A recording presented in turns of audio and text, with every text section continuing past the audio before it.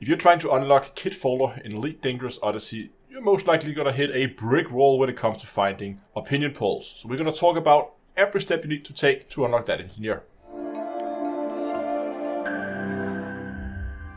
We've all tried it. You're sitting down for a nice, relaxing mining trip. You undock, you get to the build, and you forgot your limpets. Presenting the Remember Your Limpets mark from the Down to Earth store. With this mark, you'll have a nice bright sign right in your face, reminding you to restock your limpets. Check out this and many other products at d2astore.com. Hello ladies and gentlemen, welcome back to Elite Dangerous with Down to Earth Astronomy. So today we're going to talk about Kid Fowler, and we're just going to dive right into it here. We're going to look at the unlock requirements. As always, we have 3 different steps. First of all, we need to learn about Kid Fowler by completing some steps for Domino Green. I already have a video up on Domino Green up here in the more info icon. Go check that out if you are interested in that. So in order to actually learn about Kid Fowler, we need to get that from Domino Green. You should have that done, so let's move on. Next, you need to get access, and this is where it gets difficult, because you need to sell 40 opinion polls to a bartender. Now, in terms of suit loadouts, you can have a few options here. You can go with a Maverick suit. You can also go with a Dominator. I'm going Dominator here. What weapon you will need is the Manticore Executioner, the sniper rifle. That is super important, and this is going to be key for what we're going to be doing. If you can get it with audio masking, that is nice. It's absolutely not a must. It's a nice to have. Other than that, depending on what suit you have, you're going to need something, either a strong plasma weapon or a kinetic pistol or something like that. You can see I've gone all plasma here, but you can take like a P15 or something like that if you just want some kinetic damage. Something to take down people without shields, because there's going to be plenty of those around. Now, in terms of locations, what you're going to need to find is a system in Anarchy. Now, if you're watching this way in the future, this UI might have been completely reworked. I know Frontier's working or something, but in general, you need to go in and need to filter your systems by government type, and then make sure you have it set to Anarchy.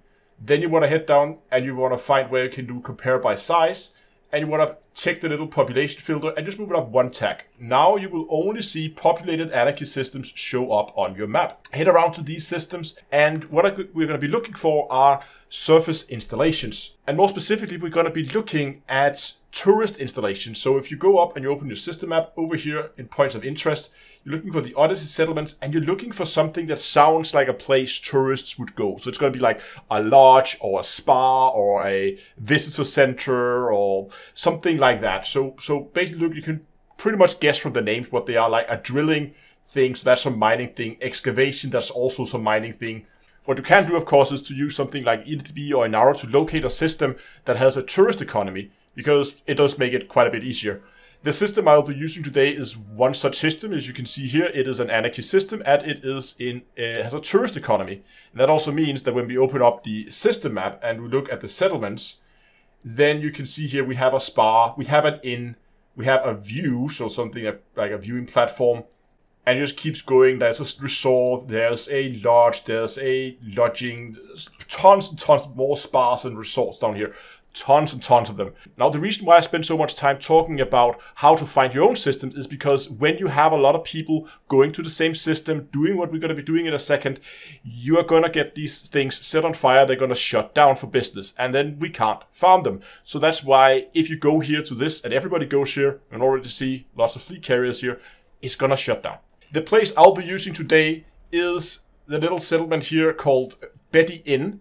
Now, once you arrive at your chosen destination, they can have different layouts. I prefer this one, where I have a lot of houses and a bar out to one side with a power plant, because you're looking for all these houses where the data ports are in. So I'm just running over this, but do get familiar with the site that you're at before you start your run. So in this case, I'm going to the only place that I can go without a security access, and I'm heading into the bar.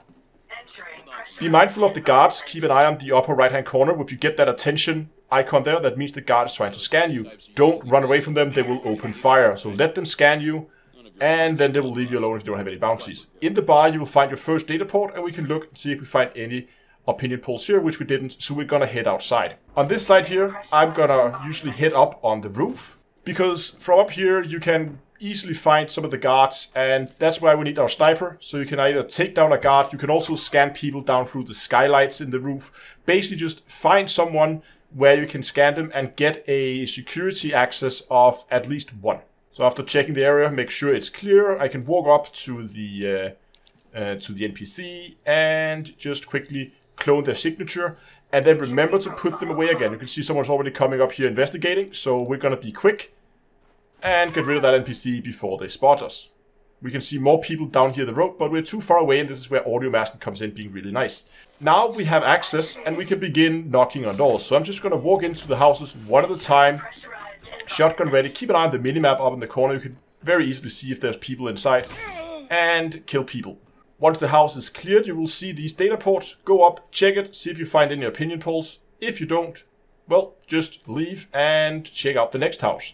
While you're in the houses, also keep an eye on the minimap again, because if guards hear you, they can hear you if you begin to shoot inside the buildings, and they will come in and investigate. But you can still see them on the minimap, so do pay attention to it. A thing to be mindful of is if the NPCs see you, you will see that little yellow icon, antenna icon next to them. If you see an NPC with that icon, that means that's a priority target for you, because they're about to call in support. If they call in support, you have to flee, because otherwise you have to go and shut down alarms and all that stuff, and that's annoying. But the site I'm using here has 5 data ports in the buildings and 1 in the bar, giving you 6 in total, and each of them have a chance to find opinion polls, as you can see here. I usually get one in every 3 runs, and a run takes probably like 5 to 10 minutes. So realistically, you're probably going to be looking at like 2 to 3 opinion polls per hour. So it is a bit of a hard grind, but it's definitely doable. And so far, this is one of the best methods that I've seen to locate these. And once you're done, you're just going to head back to your ship, board it, and go up into Super Cruise, drop out immediately, and fly back to the base. This will reset the base back to the state it was in when you arrived first, and you can then rinse and repeat the whole cycle again. So once you have your opinion polls, head to a station, go up to the bartender, say you want to sell some items, find your opinion polls on the list, and sell 40 of them. Next, we need to make sure we have 5 surveillance equipment, so we can go and hand those in to Kid Fowler, so he will tell us about the next engineer down the line. Surveillance equipment is luckily relatively easy to find. You often find it in command centers, in security areas, operations areas. That's where I often find these kind of things. So I think one of the easiest way to do this is just to go into the mission board, and you can find power on missions, and then go to those bases. Either actually complete the missions, and you may even, I think, if you're lucky in some cases, be able to find them as rewards. So you can actually just pick them up as a reward for the missions. But otherwise, just go to a base. I do have a video about how you can very easily farm a base over and over again for materials. I'll be linking that also in the more info icon. So if you're interested in how to farm materials efficiently, go and check that out. So all there's left to do now is to head over to Kid Fowler, hand in your surveillance equipment, and you're done. Congratulations, you're now unlocked and you can move on to the next engineer. If you found this video useful, I would really appreciate if you would consider to go down and subscribing to the channel. Thanks for watching, I really hope you enjoyed it. Also, give the video a like if you liked it, and also next time, I will see you guys in space.